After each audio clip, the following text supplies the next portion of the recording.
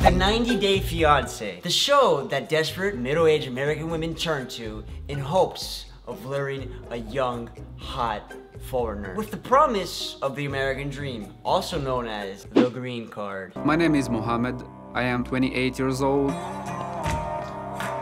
I came to this country from Tunisia to be with Daniel and start a life together. We can make everything work in 90 days, so you don't have to go back to Tunisia. True love, guys. If we talk about physically relationship, sure I think about it, and Daniel is acceptable for me. By virtue of the authority vested in me by the state of Ohio, I now pronounce you husband and wife. You may kiss your bride. He's talking to me? Fuck. I want to tell something about kissing, that I'm not allowed to kiss in this time, because there is some specific things we do it in my religion in this month. So that's why. My religion. Yep, my religion. Actually, I can't kiss on this month. In fact, for the next 90 days, I can't kiss anybody at all. By my religion. I came from Tunisia. I left everything there. I changed all my plans to come to the United States. Me and Mohammed are intimate. We kiss. We hug.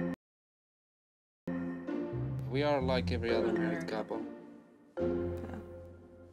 Since we got married, we've had many ups and we've had many downs. Marrying for a green card, what could go wrong? You have to promise me that there is no craziness or anything. Well, you're not gonna find out unless you come. Yeah, about that. I think I'll pass. It's kind of scary that my life is dependent on Daniel's decision, you know? It's like she's not a stable person. Maybe next time you should avoid marrying somebody for a green card. I've made his life miserable since he's been here. They call that a gigolo, and you're gonna be lucky if your don't fall off. I don't want to see you here anymore, okay? You are not welcome here. You understand that? You Yes. will get deported with these. Yes, I'm fine with getting Because- deported. I'm fine with getting deported. Look at her dangling the green card around. Like, she wanted a slave. She didn't want a fiance. Do you want to know the last time I had sex with my husband? Absolutely not. 3 months after we got married. That's it. Give this man the green card. You know what? Give him the citizenship. This man was willing to explore crevices and terrains that no other man would. Was there any intimacy after the wedding at all? After the wedding? Yes. There was, but we started facing a problem. Oh, Danielle, can you tell us what he's talking about? It was because I smell and I You do. peed on him.